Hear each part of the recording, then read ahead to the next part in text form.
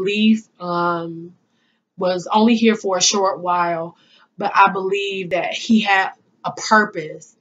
Um, and there are some people that just stick around just to serve one purpose, and I believe Kalief served it in his short amount of time on this earth.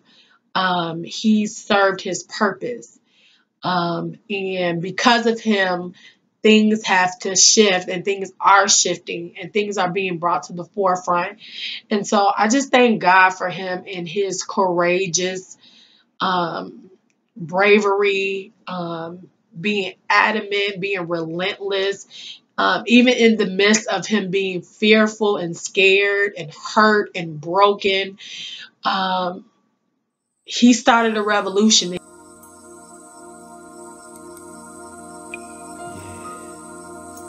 Just like that.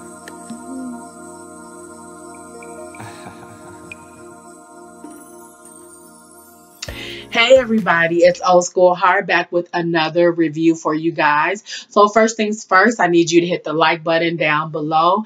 If you are not a subscriber to this channel, please subscribe to this channel so that you can be updated on new videos that come out.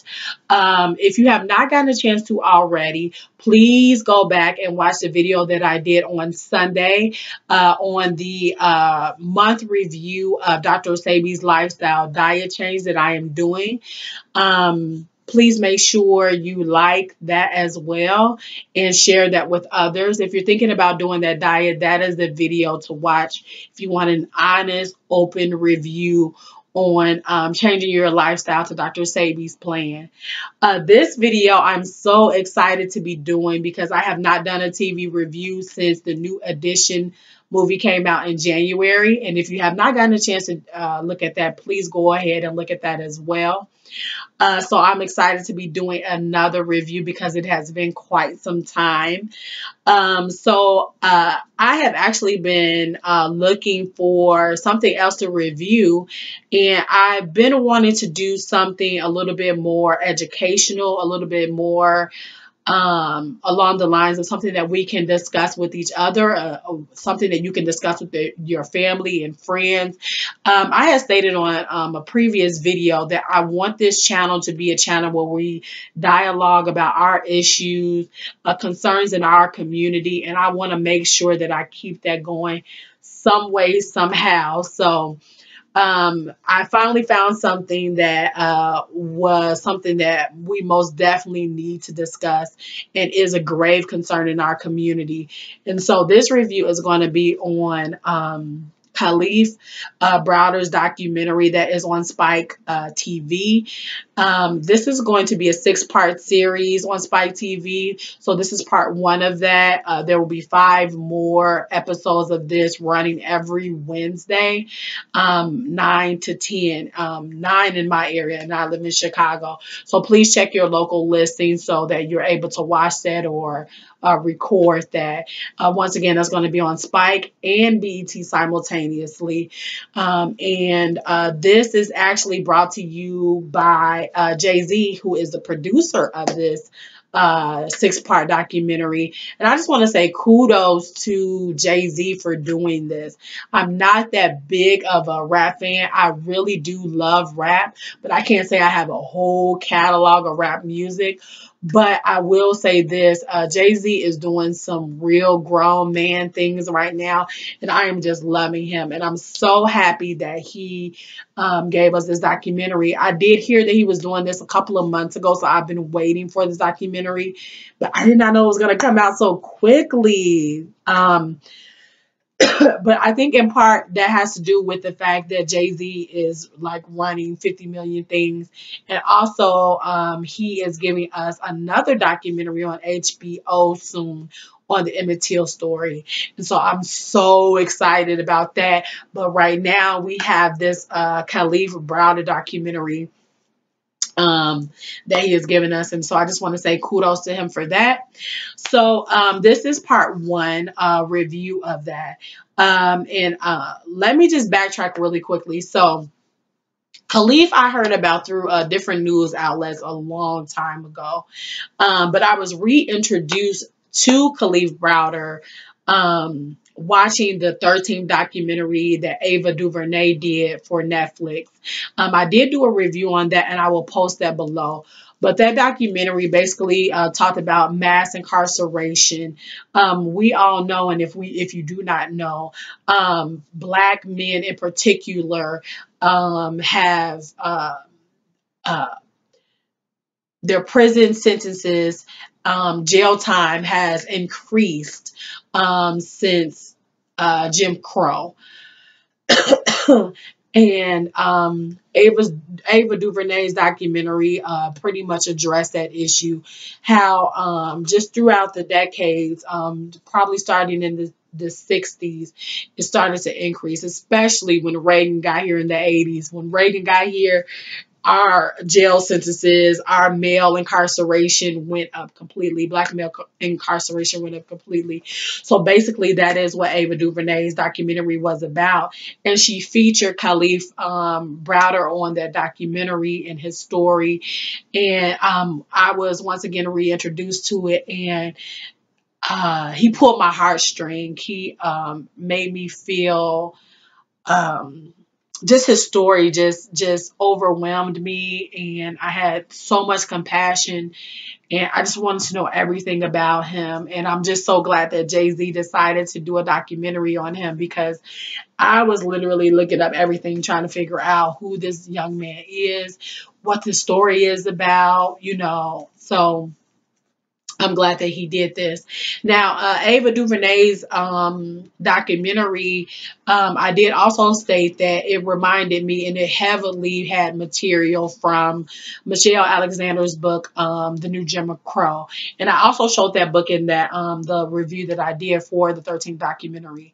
And The New Jim Crow basically just chronologically explains how since Jim Crow, just different things were put in place to put males into prison. If there was a low education, then the next step for the Black male was incarceration. Um, and it talked about just how with each president, our numbers increased by just systematically putting things in place. So, crack, if you sold crack, if you did crack, you were put in prison for 20 years, 30 years, 40 years, and just how those numbers have increased. And so, if you have not gotten a chance to read that book, please go get Michelle Alexander's book, The New Jim Crow. And if you have not seen the 13 documentary, please go ahead and watch that. But ever since I've seen that documentary, I just have had a heart for Kalief's story, and just felt just intrigued to know more and more about him. So the part 1 episode is basically giving you an introduction of who Kalief Browder is. And I love that it started with him actually talking, with him actually like moving around and different things. So we get to see Kalief when it first starts. And we get to know more about him. And I love the way that part 1 begins, because it actually, when you watch it, it basically talks about, him being incarcerated in Rikers Island for 3 years at the age of 16. For a crime he did not commit, where there was no evidence on him or anything. And so basically, this starts out talking about the deposition that he had against the state of New York for wrongfully convicting him and then making him serve time in prison as a 16-year-old for 3 years. And they talk about how depositions are really, really, really crappy, because they get all deep into your personal life and try to figure out just something to pinpoint so that the blame is placed off them and put on you. And so this deposition, a deposition covers all of that. We saw that with O.J. Simpson. We saw a little bit of his deposition and how they went into everything. And so basically, a deposition pretty much is just an open case, an open dialogue between you and who you're suing, and they just pretty much dig up your past life and everything that you've been through, just try to discredit you and just try to disprove you. And so the part one of this documentary is basically a deposition and introduction into his life. So we learned different factors about Kalief that I didn't even know, that even though I've read pretty much everything I could, I didn't even know. I did not know that Kalief was adopted by Mrs. Browder, and that his mother was a crackhead. And she had already had two kids that were given to Mrs. Browder. And those kids' names were Dion, Kamal, and then she got Kalief. And like I said, she got Kalief because she already had the other two kids. And so automatically, because those kids were already in the system, she was the mother of Kalief was not going to get him because she was a crackhead. So the kid, Kalief, was already given to Miss Browder. Miss Browder did have other kids. She was married to a guy and they divorced when Kalief was about 12 years old. Um, so they explained that Kalief has already been in the system. His family members and friends give a little brief description of who Kalief was. He was a bubbly, funny kid. They keep saying that he was funny, that he was like muscle bound when he was younger, but he was funny. He was a funny kid. One of his teachers in 10th grade explains that he would only come to her class, that he really wasn't much of a student. He really wasn't one to pay much attention, but she does remember him, and he would actually just go to her class. A lot of people explain that he was a smart child, but that he was also very compassionate. And I was almost brought to tears with one of his friends because she was just explaining that he boosted her self-confidence and he made her feel good. And that was really sad to hear, because I just think about like what Kalief could have been had he not been put in the situation that he did. So we learned, a little bit about his character. We learned that once Mrs. Browder divorced her husband when Kalief was 12, that's when Kalief's whole attitude changed. And of course, when you're young like that and you're in that puberty stage, that is a difficult age. And to have two parents divorced is difficult. And so that is the point where Kalief shifted. And they said he started to hang out more so with the crew, hang out outside with other people, try to develop a family on the outside with people who he thought was just like him. Which we know, that never turns out good. That never will turn out good. And so, they talk about how Kalief, started to hang out with the wrong people, and how he, just being really childish, being a child, not knowing any better. He ended up robbing like a bakery truck and taking it on a joyride with a couple of other people. So he, already had a little bit of history with the with the court system. And so they talked about that, but he was really, really super young.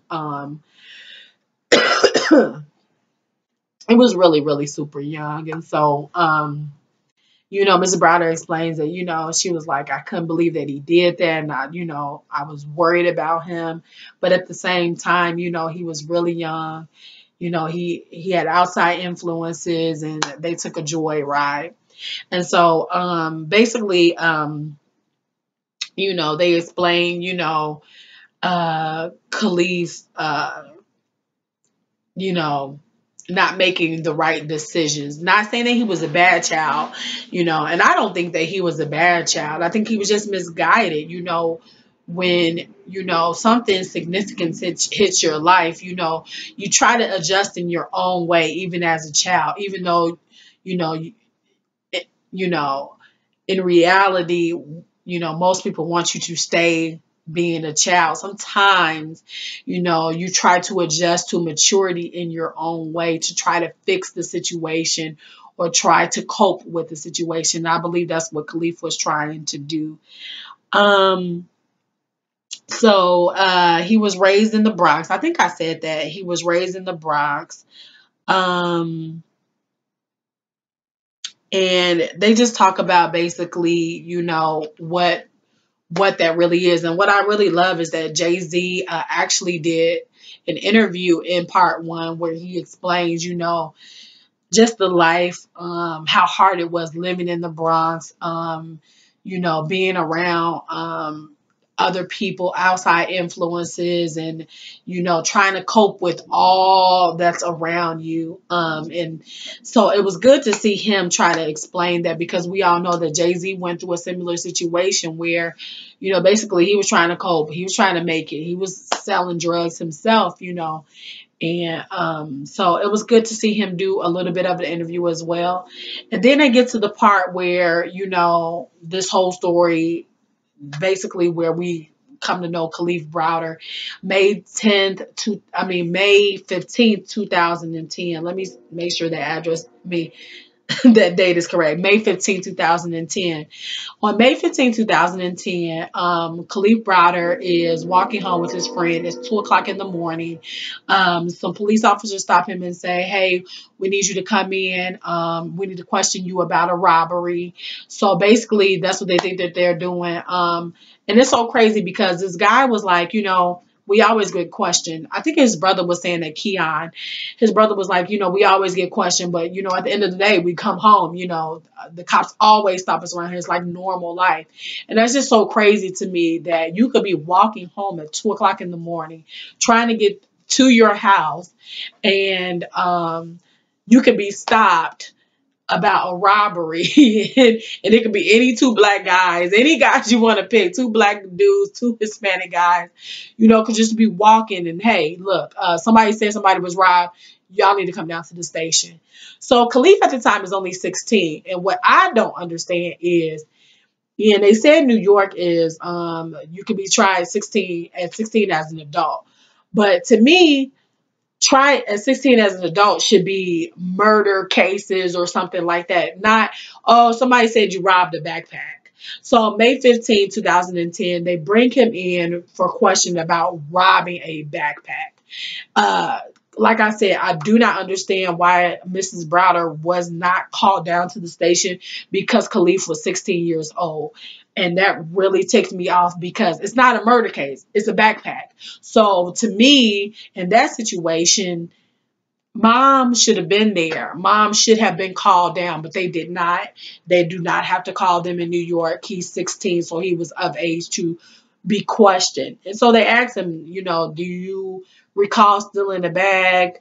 Did you rob a bag? It had $1,000. It had $700 in there. It had a laptop and some other stuff. Kalief was like, no, at 2 o'clock in the morning, I'm pretty sure, I was on my way home. No, I don't have anything to do with it. And so they continued to question him, and he's like, they asked him, do you understand the charges that are against you? And he's like, no, I don't. I don't have anything to do with this. Well, and they keep explaining to him, you are here because you are accused of robbing a backpack. Okay, a backpack, exactly. So, what's so crazy is, they're questioning the person that has alleged that his backpack is stolen, and then they're questioning Kalief. And there's already inconsistencies in this, according to the police report, because the police report says that this happened on May 15, 2010. But the guy said, the guy who was alleging this happened to him said this happened May 2nd of 2010, which means that Kalief was nowhere near, not walking or anything. He says, that day I was pretty much at home. So there's already inconsistencies. But because if a person says, well, I think this may be the person, then they can be charged. And so basically the person who alleged that Kalief did this basically said, I think that that might have been the person that stole my bag 2 weeks ago, 3 weeks ago, whatever the day was. So basically, they arrest Kalief. And so the Mrs. Browder is says that his bail was $3,000, which, of course, $3,000 is too just really expensive. And if you know anything about the state of what Black people are going through right now, we're really poor. We're 37.5% of the poor population, and we're the highest poor population for minorities. That's over Hispanics, Asians, any other people. We are 37.5% of the poor population. So clearly, the mom did not have the money to bail him out. Now, the bond was $900, and Miss Browder, and I did not know this, explains that she didn't have the $900. They tried to ask the husband, but for some odd reason, he just went along with the fact that, well, I think Kalief's a bad kid. I'm not giving up $900, even though he had a solid job in order to do so. He says, I'm not giving up $900. So he doesn't give it. He doesn't give up the $900. So Miss Browder says that she goes and asks a neighbor for the money, and the neighbor gets it to him. It's just $900. So they go to a bail bondsman, and while the bondsman is looking up the information, he goes, "Well, the bond is denied. There is no bond in this case." And they're trying to figure out, well, why is there no bond? And the reason why there is no bond is because Kalief was already in the system, and he violated his probation when he took the bakery car on a joyride. So basically, there is no bond, and he is sent to Rikers Island for 3 years. So this is part one of the documentary. So basically, like I said, this is just an introduction. So you find out a little bit who Kalief is, the city that he lived in, and then that fateful night, May 15, 2010, where he is questioned, then automatically put in jail. And so I enjoyed it. I loved it. I'm just really, really heated at this point because I'm trying to figure out, anybody can be questioned and then, oh, I think it's this person, so if you don't know for sure, I'm just trying to figure out how do you automatically get put in jail if the person doesn't know for sure, who that person is. Oh, I think it may be him. And then for the officers to not follow up on anything, in regards to me, the biggest frustration is that he's 16. He's not there for murder. He's not there for rape. He's not there for molestation or anything like that. He is there for allegedly stealing a backpack. And yet, Mrs. Browder was not called. That infuriates me to my core. Because it's like, what do you mean? He's like, you didn't call her for this. And then what's so crazy is the police make it seem like, they're just coming in for questioning really quickly. Just come in for questioning really quickly. We just want to ask you a couple of questions. That's it. It'll just be a minute. This is routine. And the sad part is that everybody on this documentary was like, this is routine. They ask us a question. We go down there, we talk to them, and then they, let us go. And that's what they thought this was going to be like. Okay, we'll ask you a question, and then we'll go. And that's just not how it worked out. And Kalief was adamant. I didn't have nothing to do with it. Like, I didn't steal nobody's backpack. They didn't go to the house and check to see if the book bag was at the house, if he had been spending any money lately, if the laptop or whatever was in there had been sent to a pawn and his name was on there. They didn't do any follow-up work. And so it's just crazy just how this even began, that New York police didn't even take time to check any evidence. And so this is just part one. I know part 2, 3, 4, and 5, and 6 are going to be even more heated for me and emotional for me because we all know what happens to Kalief in the end. So I already know that I was emotional today just rereading some of the news articles and some of the clips that I found. I was already emotional. And so I can only imagine how emotional I'm going to be watching the rest of this. And so I hope that you guys are paying attention. If you want to discuss anything on this page, on this review, please go ahead and do so. If you don't know very much about him, please go to Google, put in his name, and look at some of the articles that were written on him. But Washington Post is the first one, I believe. The Washington Post was the first to write an article on his story. Um, and so I look forward to watching part 2 of the documentary. Please leave your comments down below. Let's discuss this. Let's talk about it with our family. Please remember to read the book. If you have not gotten a chance to already, look at the documentary, The 13th.